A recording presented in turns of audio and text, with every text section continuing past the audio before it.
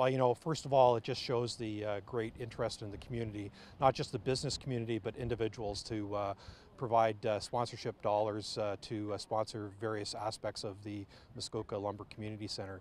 Those sponsorship opportunities were as large as the naming rights for the building, all the way down to water fountains and score clocks. So we've been really pleased with the uptake from the community on the sponsorship.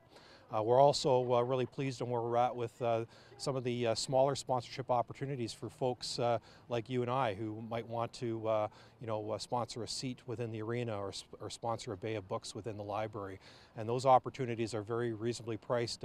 For 25 years you can have your name or a name of a loved one or a family name on a seat or on a bay of books.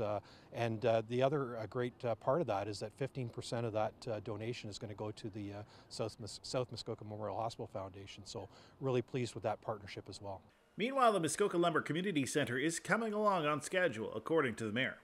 Well, I tell you, the weather's worked to the contractor's advantage this past winter, and they've been able to get all the structural steel up and start closing it in, which really allowed them to get their subcontractors in there to start doing all the work that's inside work and out of the elements. So we're really pleased on where the timeline is right now.